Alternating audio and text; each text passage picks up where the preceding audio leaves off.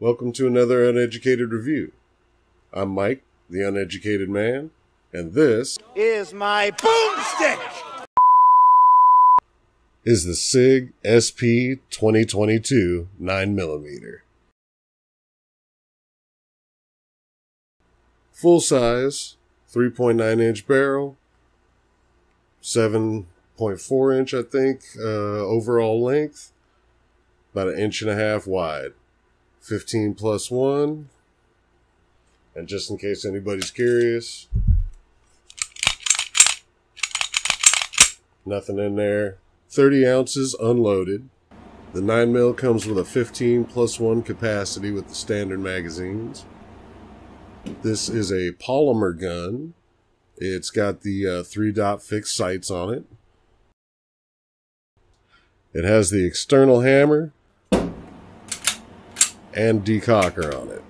Pros: it's very easy to learn how to operate. Very easy to learn how to do everything with. It comes with the rail for mounting a light or laser, standard on the barrel. 15+1 is pretty nice. It's very reliable. I've put a few thousand rounds through mine so far, and I've never had a jam, a malfunction, or any issue of any kind. It's got a smooth trigger pull.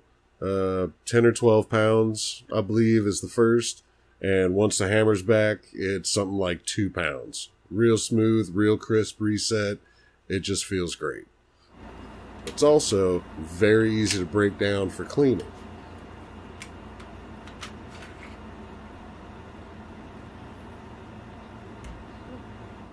Now for the cons.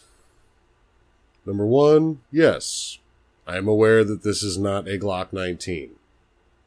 So yeah, for all you Glock guys, I know. Because it's not a Glock, you don't really have as many cool accessories and furniture and other things that you can get for it.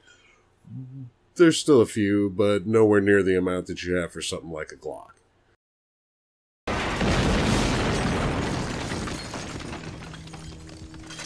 The same goes for holsters. There's not as many options for this from companies like Alienware as you'd have for, say, well, a Glock.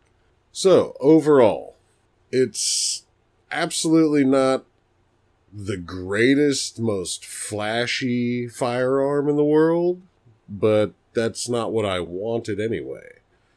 I wanted something I'm comfortable with, something I'm accurate with, and something that feels good. And for me, Shut up and take my money! Ever since the first time I picked one of these up, I really like the feel. It's very comfortable. And when you're talking about something like a weapon, you really need to be comfortable with it and not scared of it or feel strange with it. It's all about how it feels to you. There is no best gun in the world. It's the one that you're best with. I like the grips. I like the trigger pull. Personally, I like having a hammer on a gun. Once again, sorry Glock guys. The decocker is pretty cool. Very poor choice of words. And overall, it's just a really great weapon that is very comfortable and I am very, very accurate with without really having to think about it very much. For around $600, I'd say that this is a great buy. Some people prefer your striker fire like a Glock, but for me, this one's perfect. Since it's full size, it might not be great for carry for everybody, but I'm a big enough person to where it's good for me and good for everything I need it for. The ease of use, the reliability, durability, thumbs up for me. It may not be for everybody, but for this uneducated man, it's definitely been worth it. Yeah.